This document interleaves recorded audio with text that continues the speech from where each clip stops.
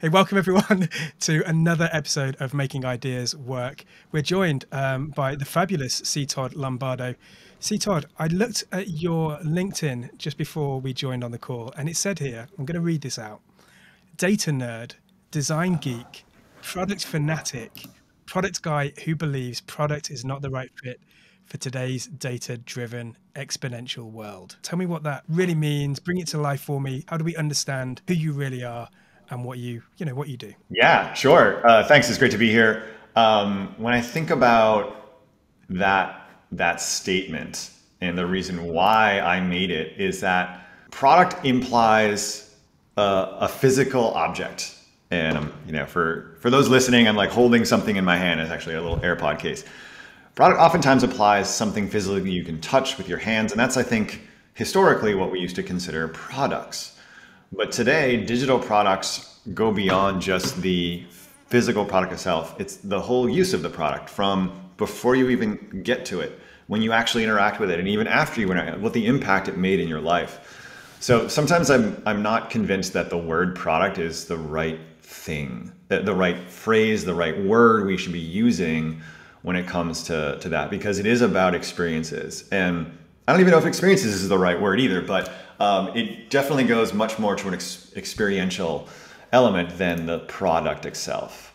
So that's probably where I'm probably seeing in my LinkedIn, I bridge design and product, and that's intentional because I think they really go well together. Yeah, super interesting. In fact, I came across this, I think what you're talking about here, really explicitly very recently. I was doing some work with major global financial services organization. They consider products to be their loans and their financial vehicles that they essentially sell to customers. But I was there in the capacity of thinking about digital products, which they don't consider products. And therefore that kind of language and the terminology just kind of threw up something completely different for us. And we were so misaligned because we're talking about different things, but using the similar kind of terminology. And Yeah. actually, probably just one example, I guess, of where we get slightly stuck with this idea of product, I guess, as well. Yeah, and I had the same experience when I was at Openly, an insurtech startup. Product in an insurance world is the insurance policy that you sell. And that they had a whole chief product officer, and they have a whole like product group. And the thing is, when you sort of unpack like what is a product group at an insurance company, well, they're mostly actuarials. And it's all the actuarial science that goes into making an insurance product, which effectively, in a sense, it is. And they hired me to help build out, we called it a product experience team. So we actually had to rename things internally in the company of, yeah, this is the insurance product group, and this is the product experience group.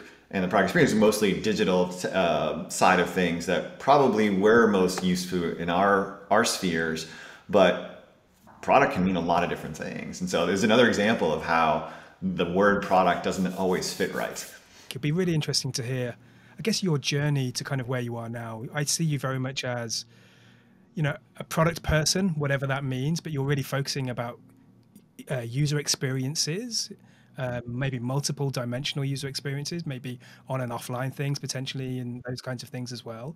But I'd love to hear, because I get asked this question myself, like, well, what did you do that led you towards this position? I'm like, oh goodness, how do we fit all these different building blocks together to make Yeah, sense of it in an easy way?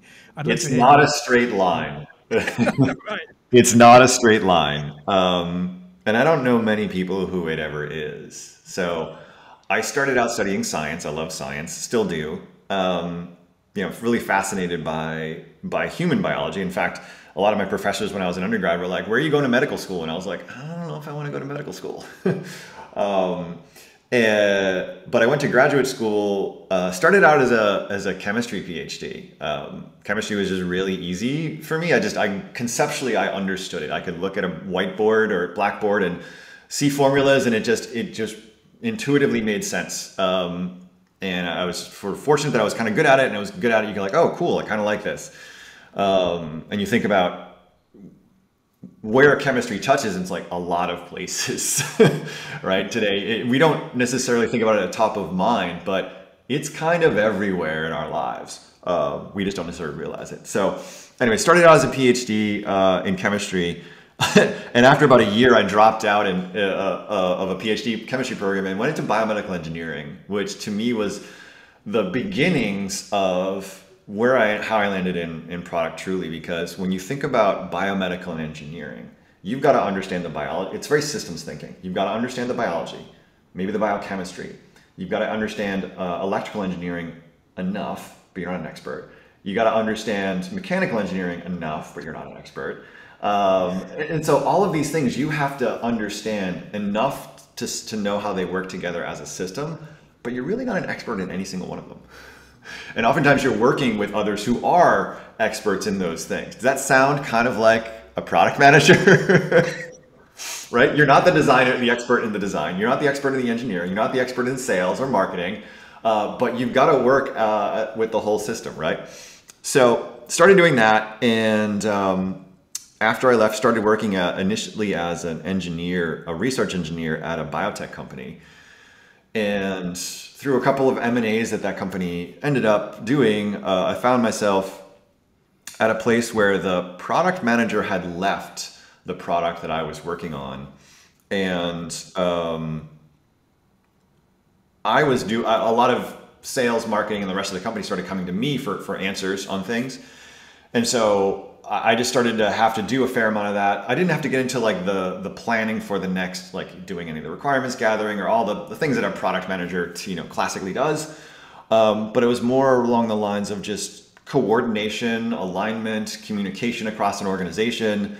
And one of the sales reps said to me, "How come you're not the product manager? Because you're kind of doing half of Robin's job." And I was like, and Robin was the one woman who left. And I thought, interesting. So I went to Robin's former boss and I said, "Hey, should I be the product manager here? I'm kind of doing half her job." And he looks at me and he's like, "Yeah, you're right, you are." And he's like, "Yeah, well, let me think about that." And then so the next day he's like, "Oh yeah, let's get you into the interview cycle," and did the rounds. And the next thing I know, I had the title product manager. And I was like, "Okay, Rich, but I don't know what I'm doing. I've never been a product manager before." And he's like, "Don't worry. I was the same thing. I was a biomedical engineer, and nobody it's like, I'll teach you everything you need to know." Great. Awesome. Super excited. 4 weeks later, Rich is asked to leave the company because of some restructuring elements. And they were asking him to relocate from where he was in Connecticut to Boston. Anyways, so he refused to move up to Boston from his Connecticut office. I think he had his teenagers in high school, etc. He wasn't moving. So he was asked to leave the company. I was like, "Oh crap, well, I don't have anybody teaching me what to do anymore." This is fun. So a lot of it was just learned by a lot of failure, quite frankly. I had this task of, there was a product that was released.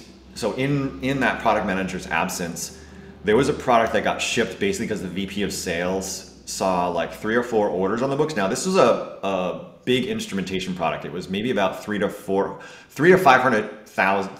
$500,000 in a price tag. Plus it had a renewable reagent stream along with it. So, not only was it a piece of hardware that got sold, there was a software license, and then there was sort of chemistry and biology reagents that would be like renewables. So obviously a VP of sales looking at this saying, "Why is this on the books? How come we haven't shipped it?" Puts pressure on the VP of engineering. "Hey, is this product ready to go? Why don't we ship it?" No product manager was there to say yes or no, and they just shipped it. So you put like 5 of these out into the world. I inherited like a few months later once I joined the PM team, and I had to basically I was like, "What do I do with this thing?" And it was barely even in alpha, quite frankly, but there was a number of biotech companies that wanted it and wanted the promise of what it offered. And it kind of half worked. That was the problem. The technology wasn't fully refined yet. So I basically had to go on this journey of pulling a product off the market as one of my first product management. Now I'm thinking about, most product managers are like, understand the customer's needs, put requirements together, create the right communication and alignment artifacts to get engineering and design to make the product and ship it, right? And then understand what the future iterations need to be. But I did that in complete opposite. I was like, whoa, this thing's a mess. And I had to do this, it took me like a year. Well, it took me a good 6 months to figure out just what was going on. And then another like 3 or 4 months to be like, oh my God, I have to pull this thing off the market. And then another 3 months to like figure out an exit strategy to pull it back and get alignment from everybody. Because it basically came down to we were losing $1 million in cash a year on support, travel, and replacement part costs. And once I was able to pull that together as a business case and say, look, I understand we had, this kind of revenue, but right now we lost $1 million last year on trying to keep these 6 basically alpha units in our customers' hands and working to our customers' liking. I was like, this isn't a good business decision. Like we can't sell another 25 of these and be profitable. There's not going to be an economy of scaling. We can't even get these to work. How are the rest going to work? So it was a really interesting, trial by fire first year to 2 years of product management. Because I also had another product that did this, sort of typical, like it was going out, it was fine. It was the one that I'd been working on. That ultimately got killed from an acquisition. We acquired a company that had a competing product. And so they're like, yeah, this product is getting sunset. So it was a very odd, chaotic time. But that was my first instance in product management. And then from there, it was, because there was a lot of M&A in the biotech space, some of it was voluntarily moving, but a lot of it was just like, oh, we just got acquired by this company. You now work here. And one thing I didn't realize, there wasn't a lot of design as a discipline in these biotech companies. And so I was tasked with, hey, what's the UI look like? And I didn't know there was, at the time, a dedicated discipline around this. I was like, okay. And then someone's like, oh, you're in charge of the GUI. I'm like, the what? The like graphical user interface. And I was like, okay, I'm totally dating myself with that term, I'm sure. And then, right. So anyways, we're at, in another company, I'm sort of responsible for this, and I'm designing these GUI interfaces, thinking that it's a product manager's job, not realizing. And somebody told me like, oh yeah, there's a whole design discipline here, and I was like, huh? There's a lot of self-education, like, hey, let me learn about this, let me understand this, so I can make something halfway decent so the customers can use it. And a lot of times when you're selling into biotech spaces, you're selling to a very highly technical audience, often PhD master's level, that are very technical in nature, but still they're human beings. They need to be able to get something done because they want to focus on the analysis or the output of the machine versus like how to actually operate it, right? So how do you make the operation easy so that they can do their analysis and use their brains and training for what it's really meant to do. So kind of did this like mix of both for a long time, even though my title was mostly product manager. I was just doing these in, Visual Basic, I was doing the Visual Basic front ends. They were doing the, C++ back ends. It was an interesting time, but that's kind of how I got this mix of design and product, because to me, it was kind of the same. So, yeah, that's sort of how I got into all this. And then over the last decade or so, it's been a mix of design and product roles inside and outside. It's been fun. Yeah. Amazing. I think, I think there's probably a lot of parallels for people. Like, probably most people's journey is quite different, but there's so many different things that you talked about that definitely were resonating with me, and I'm sure would do with a lot of people as well. I started off in an engineering capacity, being really obsessed with mechanical engineering, and that's the route that I was going for my major, and then realized actually there's this other world. And when I really understood where that route was going to lead me, then actually there was this other world of using more creative kind of side of me really, and knitting in with the engineering and the kind of scientific approaches and whatever else, but from a more of a creative perspective. I think that's kind of where I went to. And then also, yeah, like landing, free falling almost into a product role, trying to figure out what all these things are and picking up a bit of design here and a bit of kind of product management side of things, and also the business context being so important as well. Like the story that you described just there, highlighting that enormous decision that you basically had to make, but also had to convince people of, was based on a business driving factor, right? This is losing us money. This is hurting us hard. And sometimes I think there's that maybe lack of understanding or appreciation of the importance of the business objective Oh and what yeah, they're and going for. I had no training in business at that point, right? I was like clueless. I mean, I was a science and engineering, scholastically trained person. I was like, business? What? I don't know. And it wasn't until I got in there and started to realize, like, wait, how is this? Because my boss basically had left the company, I really didn't have a direct boss. I mean, it was like reporting to the SVP of sales, I think, and he, our product line, my product line was like maybe 5 to 6 million total annual, and he was responsible for like, I don't know, 150, $200 million of revenue. So for me, he was like, he didn't care. It was like, as long as you don't lose the 5 million, we're good. Like whatever. Like, and Right. he was all about top line, right? Because he was Yeah. VP of sales. I had maybe, half an hour of his time once a quarter. So he didn't, I was not a priority for him at all. But it also taught me that I had to put things in language that he could understand and some of his peers could. I was Right. like, hey, there's dollars and cents here that we're going to lose a lot of. So, Yeah. Yeah. yeah. Amazing. Hey, I'm super keen. I want to kind of dig into those two elements, if you like, as Yeah. you were talking there a bit about product and a bit about design, and Yeah. this show is very much intended to kind of, well, I guess, do what it says on the tin. Really, it's understand and learn from people that have made and are making ideas that really work. And whilst I don't think it's about separating these kind of two or three different areas, but I'm really interested to dig into the making of ideas, the coming up with new things. Maybe we can touch on things around the book that you wrote, Design Sprint, with that, and kind of Sure. understand and unpick some of those things.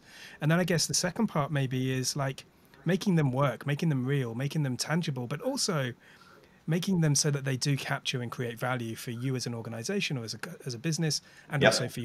for your users, customers, maybe even the kind of wider system at play as well. So Mm. I'd love to hear, firstly, if it's okay, to hear a little bit about the book Design Sprint. I've got it Yeah. right here. Yeah. Um, and how that came about, why you chose to write it. And I know that there's probably a story in there as well about the Oh yeah. timing and whatever else. So I'd Yep. love to kind of unpick that and get into get Sure. into how that came about. Sure. So how that came about, um, in like 2011-ish or so, I was asked to teach like I was given at an MBA program where I teach in Spain. I was given a week of a module between two terms, and they said, "Hey, how do we teach? You're designer." And I went to this school as an MBA grad, and I said, "Hey, there's not a lot of design thinking here. Can we do something?" And I proposed a course, and they said, "Sure." And so I think after a year of teaching that course, they're like, "Hey, there's this space in between." Usually, they gave the students like a week break between the terms, and then they would do this like other like challenge week, they called it, and it offered a variety of different things. And over the years, they experimented with different formats. And the dean of program said, "See, Todd, why don't you come up with a design challenge week?" And so I was like, "Cool." And I started doing, and I was like, all right, I had somebody in like 2008 or 2007, whenever this came out, like Stanford's D School Boot Camp. I just remember like seeing like this, it was like I don't know, it looked like it was a photocopy of a cassette tape or something, and it was a recipe book of all these design exercises, and I was like, this is awesome, this is so cool, and I was totally ate it up, and I found that super helpful. So I was like, great, could I package something like this for the business school students? And I knew that Stanford had their format of 5 phases, so I was like, hey, what if we just do a phase a day and teach this, right? So I started teaching this, and the way they worked it was they would do the sort of challenge week, but then they always got a corporate sponsor. So the corporate sponsor, hey, work on this, have the students work on this project using this design thinking framework for us to come up with ideas and validate them and vet them, etc. So in terms of like creating ideas, so I had a couple of years of sort of doing that. And I think we did a couple times a year. So we had like with McDonald's, with one of the I think it was Estrella, one of the beer companies in Spain, with Iberia. So we had some really big, and it was fun to work with the students to teach them this design thinking approach, but also collaborate with a company on a real challenge. So that was a lot of fun. And then I was coming back to the States, and I was going to be joining Constant Contact. They were spinning up an innovation team, and I was going to join them and help continue to spearhead that effort. There was like 2 people they'd started to do it. They were bringing me on as a third, and we were going to merge with another team to create a larger sort of small business innovation center. And I was out on a bike ride with Richard Banfield. Do you know him? Yeah. I don't know Richard. No. Oh, Richard, he was the founder of a design agency in the Boston area called Relaunched Soil. And he's an avid cyclist like me. So we were out on a bike ride, and I was telling him about, I'm going to be joining Constant Contact, and design, the design and product community in Boston's, fairly not too big, but not too small either. So kind of knew that. And I said, yeah, I've got this thing that I've been teaching at IE, and it's been working with some of these corporate clients.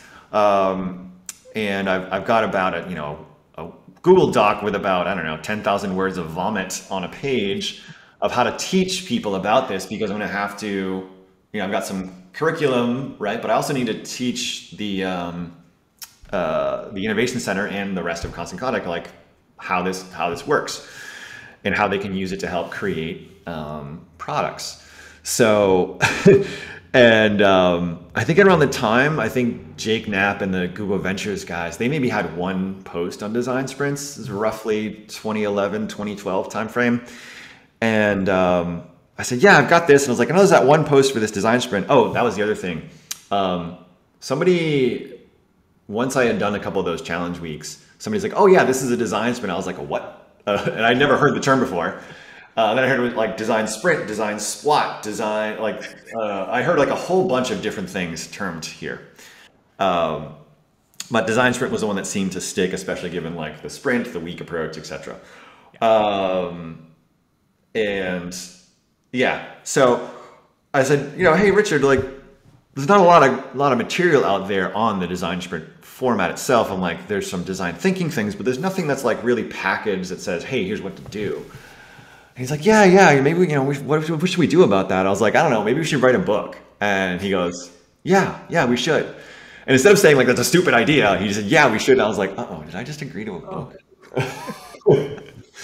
So we were like, all right, do we self-publish? Do we like, neither one of us had authored anything before. So all right, started looking at our options. Like, do we self-publish? Do we go with a publishing house? What are the pros and cons of each?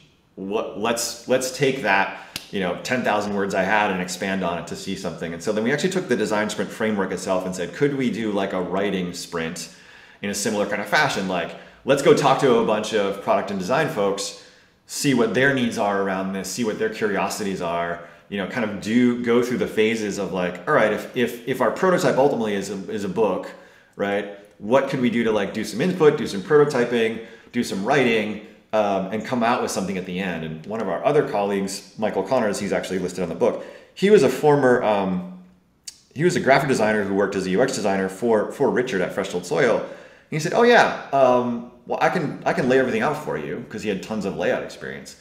So we basically mashed up a Google Doc after interviewing some folks, came up with some prototypes, and he put together in a nice layout in Adobe InDesign. And then we went and shared them with a bunch of the folks we interviewed and said, hey, what about this? How does this look? Does this make sense to you, etc. And then we started shopping it around to a couple of publishers who we had got connections to through our network. And we ended up sending it out to like 4 or 5 different publishing houses, and within probably 2 or 3 days, we had 2 offers to publish from two publishing houses, and one of them was O'Reilly. And Richard had a loose connection to some of the Google Ventures guys. It wasn't Jake, it was one of the other ones. And in the process, we're like, yeah, hey, we're trying to do this thing. You guys want to collaborate? This is gonna be really cool. Like, we kind of think there's something here. And we got this email back like, hey, do you guys have a publisher yet? What are you doing? We're like, not yet. We're talking to a couple. And then dead silence. We never heard anything back from them. And so, I think Richard pinged them a couple times, still no response. And we're like, all right. So we were already starting to talk to a couple publishers, and we had the offer to publish, and we're like, well, let's do it. We signed the contract, and then maybe 2 or 3 months later, Google Ventures announces theirs, and we're like, oh, and like they're gonna have their own version with this, and we're like, oh, oh, that's why. So we're like, okay, and then we're like, oh God, I hope we don't write the same book. So we had our thought was to write like a cookbook, like, hey, here's Yep. the whole recipe for the whole thing, start to finish. You want to just peel out one piece, because I think the philosophical difference was that Google Ventures was going in very much at a startup world, like they were Mm. using this in startups and saying, hey, this is going to help your startup accelerate your idea and move forward. We were coming at it from a more corporate level, like from my experience at the business school with the corporate clients.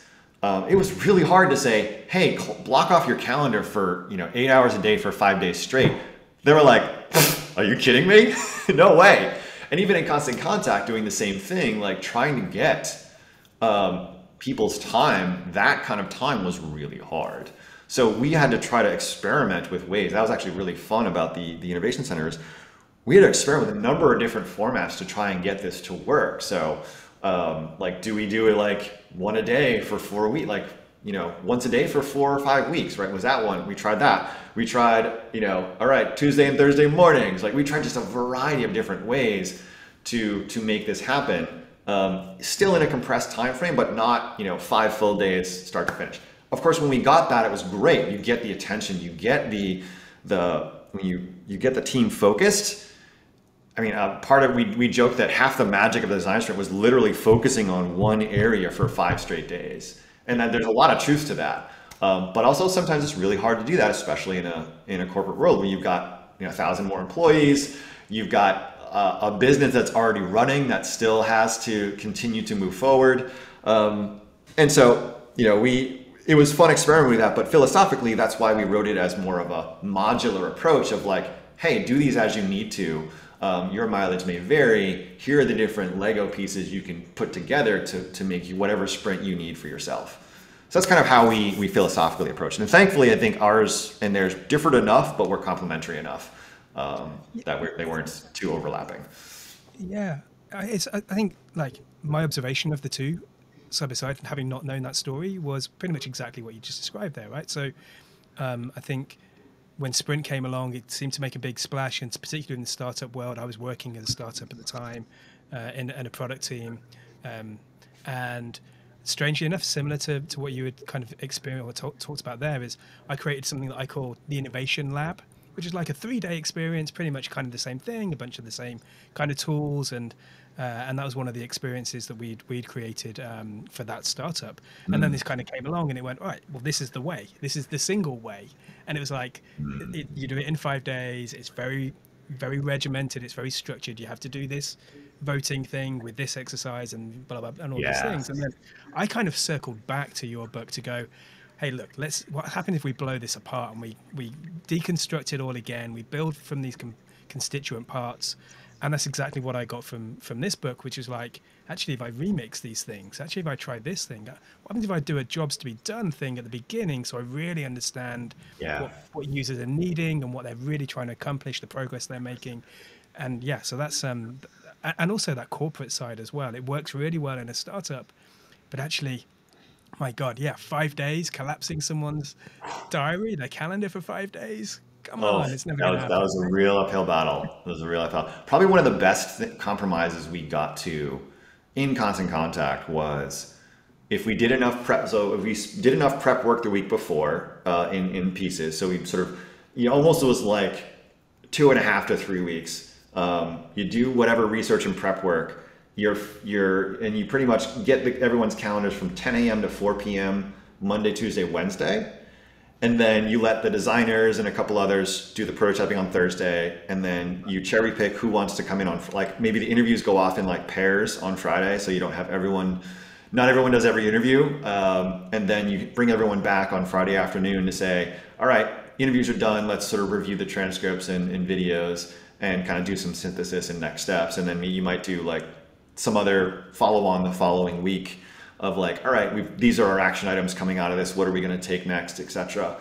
That was a format that we finally were able to like, okay, it's 3 days of 6 hours. So you like, hey, come in, get your do your morning work or whatever. Don't show up till 10 o'clock. and then you're done before 4 every day to go back and your quote unquote day job. So we were able to do that and convince a good amount of people to give up Right. that, as long as they had some of that space to handle other things. Yeah. The way that I've seen the design sprint bubble, if you like, kind of really blow up over the last couple of years has been moving much more towards higher fidelity things that really look and feel like they're finished, higher fidelity Yeah. prototypes. And sometimes a design sprint, I think people are buying, rather than buying a learning and a testing, kind of learning about what works, what doesn't work, learning, Yeah. invalidating, people are almost buying a kind of a designed solution, it seems. Mm. And I'm not sure whether that's certain people in the market that are kind of pushing those kind of things. But I think the question here that I have is, from your experience, is there a level of fidelity or look and feel of prototyping that is kind of I don't know the best, or like is there a point where you get less learning happening because it's almost too much, or anything like that, Yeah. too polished? Yeah, sure. I can talk about that. I think part of it is also like, what is your goal? What are you really trying to accomplish, right? So if you understand, if you have a clear goal for your sprint, like what are we really trying to do here? Is it that we want to come out with a prototype? Or is it that we want to learn something? And the best ones are where your goal is accelerated learning. It's ultimately what it is. Most prototypes in a design sprint get thrown away. I rarely have seen a design sprint from a prototype from a design sprint get built immediately into a product. There's always some iteration. Yeah. In my experience from like level of fidelity, I have seen prototypes that are like literally paper prototypes. And they can do really well. Again, it's what was their goal? Does the prototype match the goal? So I think that's part of it is the way you need to tackle it is saying, what is my goal here? What am I trying to learn? What am I trying to do? What am I trying to accomplish? And then make a prototype fidelity decision that will help you reach that goal versus, hey, we're going to make this prototype, right? Oh, does it happen to fit our goal or not? Like, oh, we need to make this high fidelity. I know that the design tooling has become very robust and you can spin up really nice looking prototypes really fast. Yeah. There is a danger to that if something is too polished and too finished, especially in a sprint. So you got to find that balance of like, when you're testing it with a prospective customer or a user, they have to, get a sense that there's some thinking and some thought and like, oh, I can actually, there's some realness to this, right? Otherwise, they're going into the land of make believe a little too much, which might actually, change how they interact with it, and you may not learn what you want to learn. And versus, it's too polished versus it's not polished enough, right? Too polished, they're like, oh, okay, yeah, whatever. If it's not polished enough, then they might even take you serious. Like, well, I don't quite know what you're looking at here. I don't. This is a bunch of gray boxes and arrows. They don't tell me anything, right? So you got to find that balance, and that's going to vary per. So this is a classic. It depends answer, but again, match it up to what is your goal, Yeah. and right. And like I said, with digital prototypes these days, you can make them look really slick, really quickly. So you can build something really awesome from a prototype in a day, but be mindful that match it up to what your goal is, right? Match the method to the goal. I think that's such good advice, and it comes back to so many other areas of the work that we do, right? Understanding the objective, what is it you're looking to achieve, work backwards from that, Yeah. outcomes first, if you like, Right. and that being such a key part of that. One of the kind of happy medium that I've got to now, I think, is whenever I'm running a design sprint for a client, I will design something which actually looks quite elegant and beautiful, but it's black and white. There's no branding. There's very simple animation, simple kind of look, but Yeah. in some ways it's harder, right? Because actually you can throw on color and like beautiful round edges and corners and all the rest of it, and placement of things, and that can mask some of what you're really looking for, particularly if you're trying to understand whether the concept is Hmm. of any value for people rather than the full aesthetics. But it's actually harder sometimes to make something minimal rather than kind of throwing it all at a Oh prototype. yeah, But it is actually sometimes it's so easy to design something so high fidelity and it looks beautifully polished, right? And this is where like the UX versus UI, right? You can have something that looks beautiful and the UI looks wonderful, amazing, and gorgeous, But then you start to use it, you're like, huh, I have to go to 7 clicks to do this, and why is this button here? This is not actually a really primary call to action what I'm trying to do right now. Like I've definitely seen plenty of apps like that, and prototypes that same way. Probably one of the, like when I go back to think about some of the prototypes that the students made, one of them for the Estrella Damm product. So Estrella Damm is a beer company in Spain. And what this student group did was they wanted to create a particular bar experience. And so they took their work group and they basically did like cardboard and paper prototyping of like how they could create this experience of, I don't think Estrella, like they had like, different bars would have, carry either Estrella or they'd carry the other main brand like Mao. And I think what they wanted to do is say, hey, we're actually, all right, we're trying to prototype this concept of like the Estrella pub. Like it's a kind of like a concept store that like a brand might do. Like, they're like, hey, Apple has its flagship concept store. You can buy it online, and there are other places you might be able to buy some of their devices, but you still have their flagship store. They wanted to have like, their suggestion was like a bunch of those around Spain and like some of the big cities. And like, all right, what would this look like? How can we prototype it? And so this is what they did. And I was like, what a clever idea, taking their workroom and turning it into this bar, and sort of like, yeah, this would be where somebody would come in. This is where the beers would be served. They could actually have kind of a self-serve here. This is where they would check ID, blah, blah, blah. It was clever. It was clever, Awesome. but it was super low fidelity, but it got them to, the level of prototype got them to what they needed to learn. I'm absolutely stealing that, by the way. I'm working with a beer company like in 2 weeks' time. I've got that already. That's noted. I'm taking it. Nice. Do it. It was super cool. But those are some of the fun things that like, yeah. And I think today also a lot of the things like Miro, all the Whimsical, like pick your favorite whiteboard tool. Those are great for collaboration in real time and in virtual environments, right? Where I think a lot of the stuff that I started this years ago was like everyone get in a room. And I think it does change the dynamic a little bit. I've done obviously way more in-person design tools than I have. It's probably like a, 80, 20, 90, 10 in terms of a percentage between the two. But I've done probably a dozen or so more virtual ones in the last few years. And they are a little bit different, like just because of the nature of them. But you can still get a lot done. Sometimes it's even just using the asynchronous time. You can be like, hey, we're gonna like, when you have like the heads down time or drawing or ideation, be like, hey, you know what? Just come back tomorrow. Like do some of this asynchronously, and just by 10 o'clock tomorrow, make sure you've done some of these 6-ups or 8 whatever exercises, and you've thrown them onto the Miro board, and we'll come back and talk about them. So you can kind of take that like when you need to be together and discuss versus when you need to be separate and doing ideation or thinking, etc. So you can play with the calendar in that regard as well. Yeah, I love that.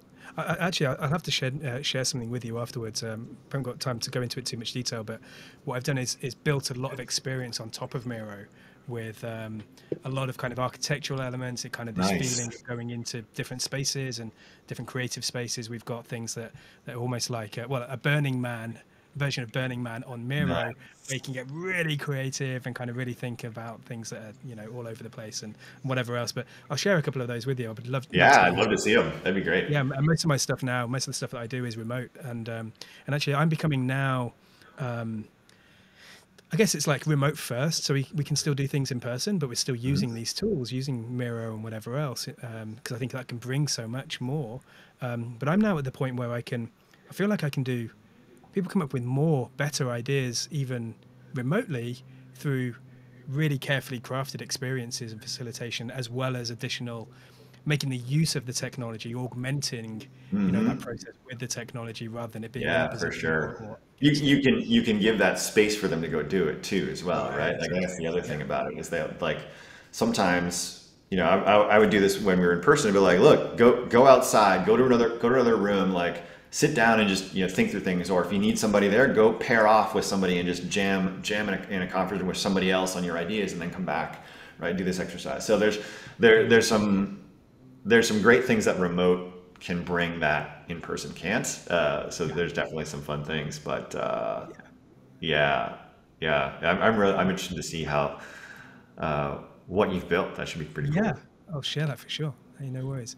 I'm really keen. We are this is amazing so far. Rapidly running running towards that hour point. So I really would love to really kind of unpick your some of these challenges I think that we constantly have. Say for Hmm. example, we're running a design sprint, and what often happens, I feel, is that you do this great stuff. You kind of, depending on who you are and what your experience been and what the partnership of this looks like, Yeah. sometimes the prototype gets thrown over the wall, or a report and some kind of validation or learning kind of gets thrown over, and then people catch it or they don't, but it falls away, and the execution can often just evaporate, right? And the projects can it's like you need to breathe oxygen into these projects Hmm. again to get them going, restarted and going again. I'm interested in kind of transitioning to that part of the execution, particularly, starting to unpick, I guess, some of the work you've done around roadmaps and the book product roadmaps relaunched, Yeah. and and just kind of understand how you go about that next phase, if you like, of executing once you've kind of got to the point of validating, at least to an extent, some of the desirability side of things. People want this thing, it seems to add value, but how do you get to the next point of going, right, we're really able to capture value now? Yeah. Yeah. One of the things, so I'll start with the first Thursday talk It's a about like writing a big topic for report. 10 minutes, by the Yeah, way. yeah. Um, I'll share a story from the first design sprint I ran at Constant Contact. Um, we took about a week ahead of time to do some preparation and some secondary research and market. There was a project that was kind of floating around, and I think it had some executive sponsorship, or like maybe it was an executive pet project, but it didn't quite like it wasn't really going anywhere. I don't know, like if somebody just held on to it because they liked the idea and they kind of had a promise, but there was nobody had like it just wouldn't die basically. And I think they like one executive wanted to go put a lot of money into it, and I think others were like, "Ah, I don't know if we have any evidence." So they gave it to us, and they're like, "Hey, do something with this, right? Either spin it up or kill it." Like it was kind of like, "All right, well, let's see what we can do." Like, great. So we ran a design sprint, did enough, preparation, ran the sprint, and afterwards we literally like killed ourselves the week after writing this like 56-page report, like detailing out our findings from the market side, our findings from the design sprint, and then we sent it around, and I think maybe 5 people read that thing, like from if that, 3 of them being us. So it was just a total waste of a week of our time to write that entire detailed report. In one sense, it was good. It it was a nice artifact that encapsulated what we did, had our recommendations, had a lot of evidence baked into it, and like, wow, we've never seen anything like this here. So in some sense, it was good because it opened people's eyes to a level of rigor and process and decision making that hadn't existed necessarily in the product team at Constant Contact. But it was like, oh my God, do we actually have to write a 50 whatever page report? No, we probably could have done an executive summary and sent that out and then listed like, here's all our other artifacts if you want the details, right? Because ultimately we ended up shutting it down. It was this loyalty card thing they wanted to do that just didn't make sense for Constant Contact at the time, even though anyways, so it just got killed. But there are other projects that like, oh, there's something here. How do we get this to move forward? And I think I'm trying to think of a couple of examples where this happened. We did one with a team that was actually they're working with an external company as well, like another startup, kind of worked with them on this sort of like a do it for me kind of model that we were bringing into Constant Contact. Because most of Constant Contact was like, hey, here's your email marketing platform, have at it, and we'll give you some coaching and some help and some templates. And then again, this was like 2012, 2013. And there was a thought of like, hey, actually, there are plenty of small business marketing consultants. Could we actually build or make a product that does some of this marketing for them rather than, because these people were like, coffee shop owners, nonprofits. They were businesses that were under 10 people. So they didn't go into this business to be a marketer. They went into this business to be a lawyer, a flower shop, a nonprofit. Like they had a mission, not, and it wasn't, and marketing was like a thing they had to do to keep their business afloat versus I'm doing these other things that I'm really good at, and I have to learn how to be a marketer to do this, right? So could we offer a service to them that went beyond the $50 a month email campaign where they had to do everything? Is like, hey, would you pay us like $100 or $200 a month or $300 a month, and we can do half of this for you, or 90% of it for you? It started to get some traction. So we had this sort of thing of like, what happens after the sprint? We call them jump starts internally of like, all right, you did a sprint. Now, yes? Sorry. So you did a sprint, and then what was the things you have to do afterwards? And so it was like, yeah, you still have to continue to do a little bit of validation, a little bit of iteration, a little bit of learning. And so we wouldn't do like another sprint. What we would do is say, okay, let's schedule in, Monday, Wednesday, Friday, and we'd kind of do some. All right, what happens on Monday? We do, what are the new experiments and new things we need to validate? Okay, check in on Wednesday or Thursday for any prototyping. Friday, have we lined up any interviews and do that? And we try to do, something like that for like either with over 1 or 2 weeks, like another, we call it iteration or jumpstart, I think. And so we try to do a couple of those afterwards to get, okay, yeah, now we have a lot more validation. We have a lot more verification. We would even start to pull in more marketing weight to say, hey, can you do some surveying? Like pull a list of 500 customers and send them this survey and get more quantitative data behind it, right? So now it was, you're only talking to 5-10 people in a design sprint to get qualitative validation. And this was like, okay, now do we start to move towards more quantitative verification of like, okay, this is real. We can start to get price testing here.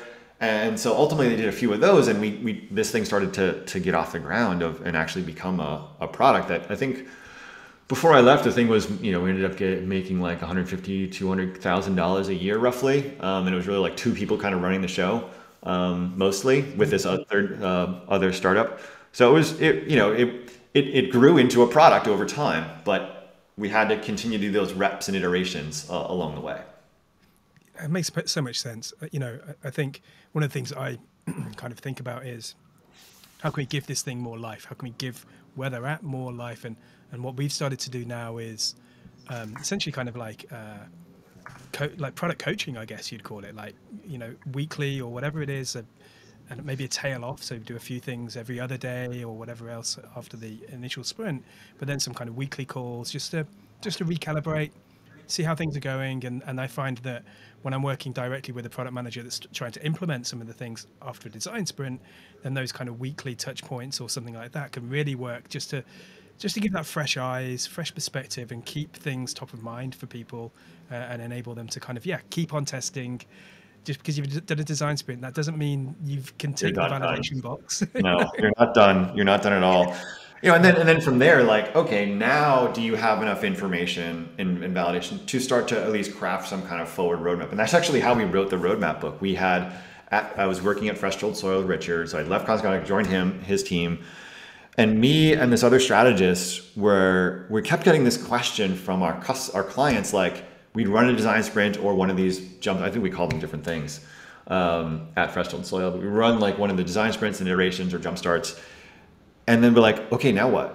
And so they kept asking us, now what? And so I think Evan started to do a couple of roadmap exercises for them and start to say, okay, well, here's based on what we know, let's map this out. Let's put a framework together of, okay, what are your next steps here to try to roadmap out what this product would look like over the next, 6 to 12 months, depending on what the client needed. And ultimately that turned into road mapping workshops that ultimately turned into me, Evan, and getting in touch with Bruce McCarthy and be like, hey, is there a book here? I was like, I know a publisher. I've already done this once. Should we try it again? And then we kind of did is anybody else done this? Like, there's got to be a book somewhere on this. And we started looking and Google. I was like, okay, there's a chapter in this book on road mapping. There's a chapter in that book on road mapping. Nobody's actually got a book dedicated to this, huh? And then the whole voice in our head is like, if not you, then who? If not now, then when? And so then all right. So then we just went interviewed like 50 50, 60 different, actually, no, we ended with like maybe 80 or so different product teams and as Oh input. wow, Yeah. Yeah. So, amazing. And it's become like that's it. I don't know for sure, but it seems like that's been a enormous success for you. And um, I'm conscious of time, and I'm wondering, hey, I've really enjoyed. I wonder whether there's another. Whether maybe we should do a round two. Maybe we should do a yeah, maybe round we two can do round two. and Sure. deep dive. Maybe Yeah, we you can deep do a dive deep dive in that into afterwards. Relaunched. Yeah, Yeah, the Product Roadmap Relaunch is probably the most successful book that we've written, and I think it's what O'Reilly told me at least a year or so ago was that it was the second best-selling product book they had behind Melissa Perry's Build Trap, wow. which was really an honor and humbling to Yeah, know. Um, amazing. so yeah, I'm happy to talk about that. It's probably worth a whole other 40 minutes of chat. I think so. I would love that. It's been an Yeah, amazing, amazing time talking to you. Um, right I'm on. keen that we finish off with something that you can leave anyone with. Um, if people want to get in touch with you, if there's anything else that you want to share as well, do let Yeah, us know. I haven't got the biggest audience, but hey, if anyone that's is okay. listening right now, this is where you can get hold Right of on. CTOR in the future or check out your Yeah, work. yeah. You can always find me on Twitter right now, although hopefully Twitter's not dead yet, but I am CTOD on Twitter or hello at ctod.com is a very simple and easy email to remember. If you want to ping me with questions or whatever, I'm always happy to chat. But yeah, when it comes to like design sprints and getting your idea, like there's a level of be okay with you might be wrong, right? Like it's not about the idea, it's about the value the idea creates and sort of focus on that and the sort of goals and outcomes versus the idea itself. And that's design sprints tries to help with that. So Yeah. yeah. What is that expression? Build like Yeah, you're right, test like you're wrong. exactly. I love Yeah, that I phrase. love that. Yeah, Cool. absolutely. Well, Todd, thank you so much for spending the time with us this morning. My Have pleasure. a wonderful rest of the day. We've got a You bank too. holiday this weekend, because our Enjoy. new king is being whatever they do. It's all new to Coronated. me. Yeah. Okay, Got a long right. weekend here. Hopefully, you Nice. have a great weekend as well, and I look forward Likewise. to hopefully a round two sometime.